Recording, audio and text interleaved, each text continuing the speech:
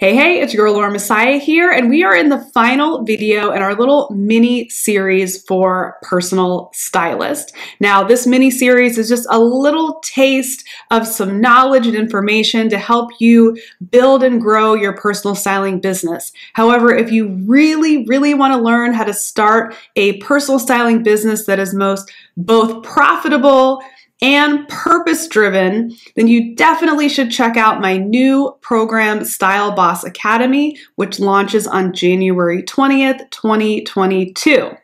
But until then, let's get into this final video. And the topic of this video is how to create a style mood board. Mood boards are so important if you're a personal stylist. The reason being is you need some sort of visual description of the style you're going to cultivate for your client. So I'm going to tell you a little story. When I first started my styling business, I was brand new at this. I had done celebrity styling before. I had had one client and it was just a home run. Man, we crushed it. I cleaned out her closet. I brought her new clothes. I dressed her up. She was super duper happy. She was so happy that she referred me to another client who referred me to many other clients. But on the second client that I had, I remember sitting down and talking with her during the consultation, and she said that she wanted her style to be edgy. She's like, I'm super edgy. I want a super edgy style. She's like, I love wearing black. That's what I'm looking for. So in my stylist mind, I'm like, okay, cool. Like I'm thinking Rick Owens, I'm thinking Helmut Lang, I'm thinking like black leather leggings and a cool blazer and like a great t-shirt. I got this whole vision, right? So when I created the mood board for her, very important, when I created the mood board that had those types of images on it, she was like, whoa. She said, I appreciate the fact that you think I'm cool enough to pull this stuff off, but this is so not me. I said, okay, well, what did you mean when you said edgy, black, cool? She said, I'll never forget this. She goes, like Ellen DeGeneres, edgy like Ellen. I'm like, Ellen? Ellen's the least edgy person ever. Like the definition of edgy has Ellen nowhere near it. But in her mind, she thought like being funny, was edgy. She thought dressing in an androgynous way. This was like way back in 2009. She's like, that was like very edgy. So I was so glad that I had created a mood board. And from that instance, I learned to ask more questions during the consultation to avoid being so off. But I was so glad that I had created a mood board to show her before I went shopping.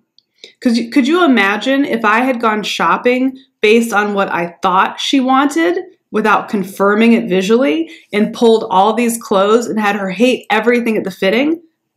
She'd probably never hire me again. This particular client, I went on to work with her for 5 years straight, working on her wardrobe. So this is why creating mood boards are so important. So what are the steps to creating an incredible mood board? Step one is to gather images. You want to find images that are going to speak to your client's style. Now, I highly suggest that you constantly create a database of images. Best way to do this, honestly, is Pinterest. Just like gather stuff up on Pinterest. Anything stylish that catches your eye that would appeal to the types of clients that you are trying to attract. Because the worst thing that can happen is you book a client, hooray, and all of a sudden it's in motion, right? She wants a new look, she needs it by a certain date, and you don't have 2 weeks to pull together images for her. You want to crank out a mood board for this client pretty darn quickly so you can get to shopping and get the client the results that she's after.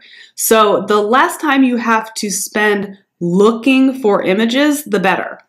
So already have a bunch collected up. I like to find images on Pinterest. I like to find images on like Vogue Runway. I like to find images from celebrity photos. You can pull up pictures. A lot of clients like clothing that came from TV shows that have great style or movies. So I'll pull images there and keep them up in one space so I can pull the best of the best for their mood board. So step one, gathering images.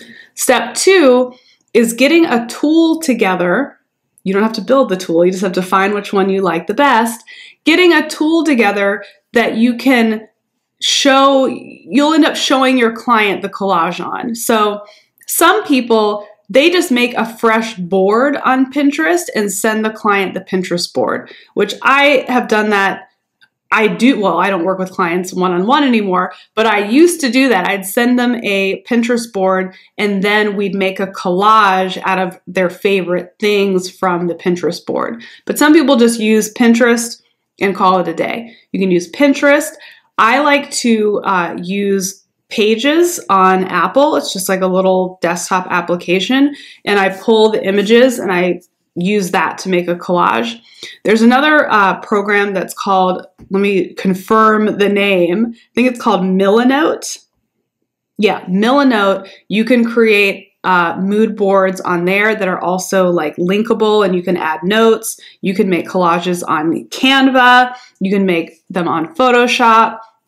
A lot of people still like to make them the old-fashioned way, which is cutting out images and, you know, using a glue stick and putting them on a foam core board, which that's great for your own style. If you want to improve your own style and you want to cut things out and put that board in your closet, that's awesome. But when you're working with clients, how are you going to deliver this clunky piece of poster board to them, right? You're communicating over email 9 times out of 10. So having something digital is better. So picking a tool like Canva, Pages, Milanote, or Photoshop is your best bet. The third step is to collage all these images together. So if y'all haven't made a collage yet, I don't know where you've been, okay? We've been making collages since we were in grade school. So you want to just create a digital collage. I like to pack in as many images as I can. I don't like to leave a bunch of white space. I don't like to have millions of pages of mood boards to overwhelm the client. I want them to see one page that has an array of images where they can say, you get me. You are free to go shopping. The vision is clear. So I'm going to edit in a couple of mood boards so you can see them to see what I'm talking about. But delivering this collage, to me, seeing everything together helps the client see the full picture. This is why I don't just deliver a Pinterest board, because then they can nitpick too much, right? I don't like those shoes. I don't like this. You're like, no, this is the overall mood. And make sure to tell your client, I'm not going to pull this exact coat. This coat could be from like 2003, but this is the overall vibe that I'm going to be going after while I'm shopping for you. So in conclusion, mood boards, key, of the utmost important, must use them when you're styling clients. Step 1, gather your images. Step 2, find a tool that works for you. And step 3, get your collage on and deliver it to your client. Now, if you don't have a client, I need to help you get your first client. So linked in the comments below is a free ebook, Book Your First Styling Client. I'm giving you 5 secrets to growing a successful business as a personal stylist, a business that makes you money, a business that consistently gets you clients. So start off with that free ebook, but also coming very soon on January 20th, 2022, it's a lot of twos, Style Boss Academy is officially launching, okay? I am back in the game of teaching stylists how to create businesses. My brand new course, Style Boss Academy, is incredible. It is a 10-week business program for personal stylists. I am not going to teach you how to clean out a closet. I am not going to teach you how to go shopping. I'm not going to do any of those things. What I am going to teach you is how to build a business, how to find your ideal client, how to leverage your personal story and experience to connect with potential clients, how to create content, how to create services, how to market your services, how to sell and close on your services, how to expand your business into an empire, how to make real money working as a personal stylist. These are all of the things that I have learned over the past 12 years in business. Over the course of my career, I have made millions and millions and millions of dollars working as a personal stylist. And I'm going to give you all of that wisdom inside of Style Boss Academy, which launches on January 20th. So while you wait for that to happen, definitely download that free ebook that is linked below. I hope to see you in the program. If not, come hang out with me on social, subscribe to this channel to get more awesome videos, and go ahead and follow me on Instagram as well for lots of tips and just good old-fashioned social media fun. So I really hope you enjoyed this series. If you did, let me know in the comments, and I'll see y'all in the next video.